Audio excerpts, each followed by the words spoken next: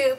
So I'm just here today with a back to school basics. A lot of people are starting school and a lot of people are also doing back to school basic, kind of like what do you need in your bag, things to be ready for the first day of school. This is going to be a college edition just because I am well out of high school and so things might have changed. I could do like a basics video for that, but I'm not going to lie, I'm not really into high school kind of thing, so we're just going to go ahead and do college edition.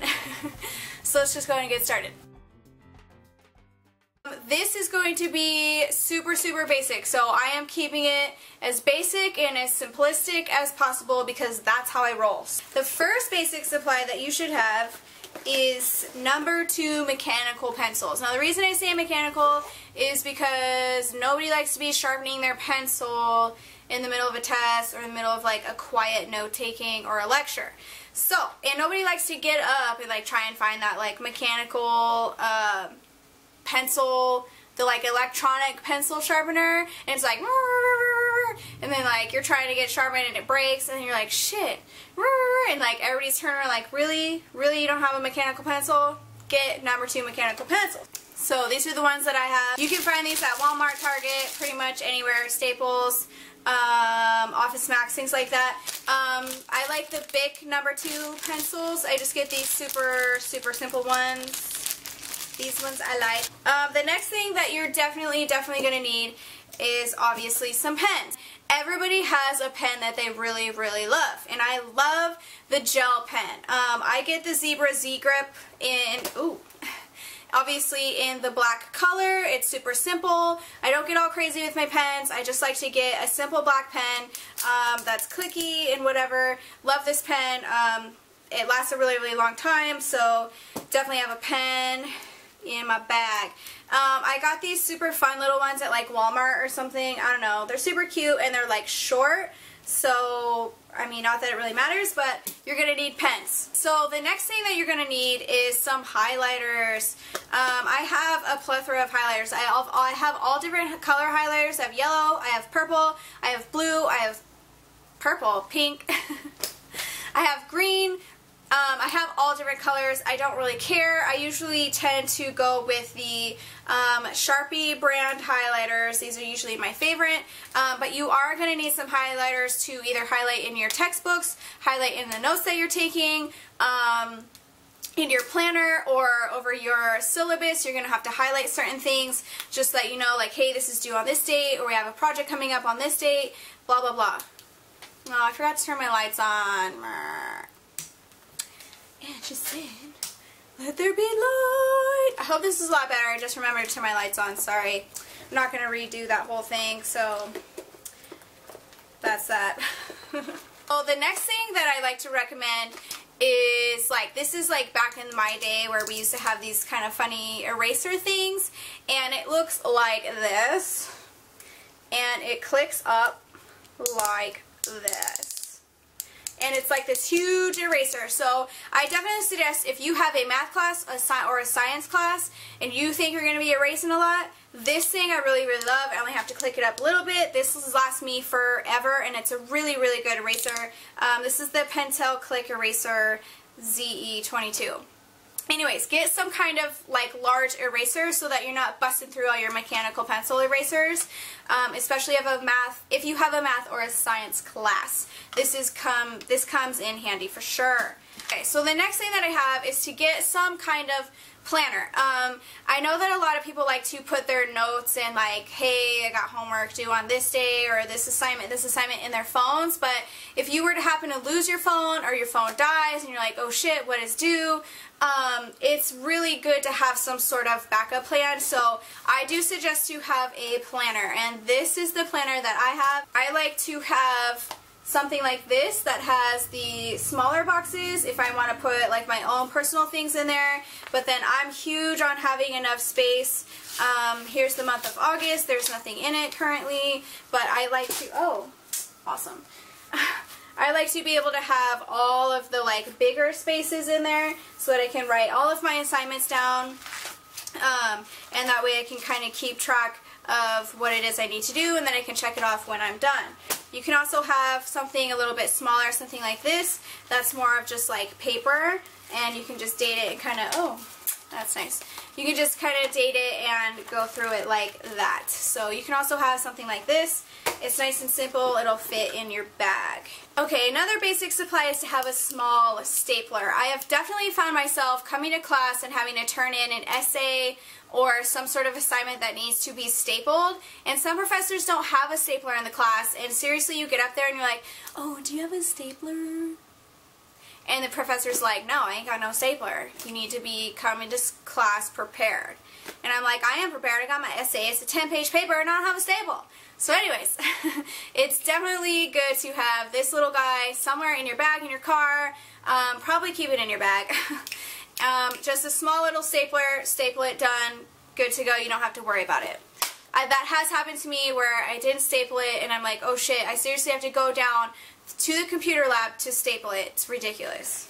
Excuse this binder. This binder is super old, but I don't see the need to buy a new binder every time I'm going to school. So this is obviously an old binder. It's got pictures in it, but I like to keep one binder like this. I think this is the 1.5 inch. It's like the kind of smaller one. It's not the huge one. And then I like to get, now obviously I have my homework in here with my name in it. I like to get these plastic covers so that I can keep my work separated, and then you can put the name of the class that you're in each of these. Now you can see I have a couple of these. So there's this class, and then there's this class, and then I also have a notebook like this. It is a 1-subject notebook. But that way I have paper that I can write all my stuff in. So this alone covers at least 3 classes. I have my notebook for 1 class, and then 2 separate, you know, things like this, and then I can put paper in here behind each one. So this covers at least 3 classes. Another option that you can do, which I really actually like to do, and this one is also very much used, is get a 4-subject or a 5-subject notebook. This is the one that I have, and seriously, it's massive, and this is heavy enough, which is why I wouldn't want to get, if I were to get this, I wouldn't want to get anything else. Maybe a couple folders or something to put my homework in, but the thing that I really like about these, now obviously, this has pockets in it, so this way I can put my syllabus, any handouts, in one side. You open it, you can take all your notes and stuff, and then on the other side of this, you can put your homework. If you need to turn something in, you can put it on that side. So I like to label mine, as you can see, handouts. And then on the other side of this, I like to put turn in, so that I know that that is the side that I need to turn it in. I don't know if that sounds really complex, but to me that makes it really simple, and that way all I have to do is carry this big heavy thing around. I put it in my bag, good to go. It covers 5 classes. So the last basic supply that you guys are going to need in your bag is a calculator. I do recommend the calculator. I think a lot of schools do recommend the Texas Instruments, the like super fancy calculator. It's the TI-83 Plus. It might be upgraded by now, but once you get one, you're pretty good. These last a long time. I love this calculator. It just slides like this. The reason that I suggest that you have a calculator if you're in science or math class, astronomy, anything that's going to have to do with any kind of calculation, you know, you could use your phone, but there are still professors out there that will not allow you to have your phone out whatsoever during a test. So if you don't have a calculator and you're planning on using your phone during a test, you're screwed. You're going to need a calculator. So don't just rely on your cell phone. Definitely make sure that you have your calculator at all times in your bag. You can carry a backpack. Some people carry a backpack. Some people carry like an over-the-shoulder one bag. I like to carry just this cute little bag that I found at TJ Maxx, and it's a Calvin Klein bag, and I've had it for a long time, and it fits. It's like wide like this, so it fits my binder, and I could put, you know, an iPad in here, a tablet. I could even put a computer in here if I really wanted to. It's neutral colored, so it goes with any outfit. It doesn't even matter. I've sprayed some water repellent stuff on it, so during the winter I can still use it. It's not a big deal, and it holds all of my stuff. So you can get a bag like this, you can get a backpack. I also have a briefcase type of bag, which is this one right here, and I love this one especially if I'm going to be doing a lot of computer work, spending a lot of time in the computer lab. This one's really like heavy and more durable. It fits all of my stuff in it. It has my binders, it has this little center medium with a zipper so I can put my calculator and my other stuff. And so those are some bag options for you guys. Yeah. A makeup bag. Some people have a makeup bag and some people don't have a makeup bag. Mine is very, very simple. I don't like to wear a lot of makeup, especially if I'm going to school, just because I'm there all day. I don't want stuff on my face. I'm usually going to the gym at some point. But if you do like a makeup bag and you like to keep it simple, this is what I like to keep in my bag. So I have this cute little bag here. Some basic things that I like to keep in my makeup bag. Hand sanitizer. Love the hand sanitizer. Just because you're at school and it can be really dirty. Some mascara for those simple days. I have this little travel size mascara. Some chapstick. Some roll-on perfume, which I have like a ton of. I have a couple in here, but this is my favorite one. It's the Pacifica one. But some roll-on some roll-on perfume. Some of this stuff, because sometimes you're just like, dang, I forgot my deodorant and I smell really bad. Let me just go ahead and cover that up. I like to use some kind of like lip crayon, these types of things, just because they're super easy. They're not really sticky. You can just kind of put it on, maybe put some chapstick on top of it. So this is kind of something that I like to have, and I like to keep the colors very light and neutral, so not something like what I'm wearing right now. But something where if it fades, it's not a big deal. I can just reapply it. It's not a big deal. So something like this. I also have this one in here. It's the Lilac Ever After. It's kind of like a pinky light shade. Super light, like that one. The next thing that I would also suggest is some sort of concealer. If you're having like a major breakout, I've really liked this one. It's the Neutrogena Skin Clearing Blemish Concealer. And obviously it has been used. It's all kinds of cray. It looks like this. Anyways, I like to have that in my bag just in case something is going seriously wrong with my face. I also like to keep a hair tie in this bag because if my hair is down, say it starts raining all of a sudden or it's just all up in my way, then I at least have a hair tie for sure in my bag and I put my hair up. So that's pretty much it that goes in this makeup bag. That's all I would suggest. Okay, the next thing that I would suggest is snacks. If you are planning to take on a full set of classes and you're going to have like a full day of classes, I would suggest to have snacks. Do not be afraid to pack a lunch. Put some ice in it, some ice bags, something like that. Don't be afraid to do that. I'm serious. Some suggestions of food.